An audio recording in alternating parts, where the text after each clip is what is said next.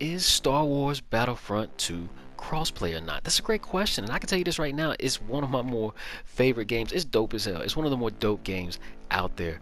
Period. I don't know why I don't get a chance to play it that much more, but you know, I got a lot going on, but it doesn't matter. This game, and I bought it for only $6. A lot of times you'll see it, especially in the PlayStation Store, for only $6. So guys, if you manage to get this game or you see it for $6, I'm telling you, you need to pick it up. And obviously right there, I'm talking to people that may not already have the game. Okay, now to answer the question of whether or not Battlefront 2 is crossplay, let's answer that right after you guys like and subscribe, turn that post notification bell on, because all the things that you see on the screen right there, I do that on GTA. Okay, to simply answer the question of whether Battlefront 2 is crossplay or not, it's a simple question, guys. Simple answer too, but the answer is no, it is not. Hey, if you like this video, don't forget to like this video and stick around for my very next video, either coming up next or down below in the comment section.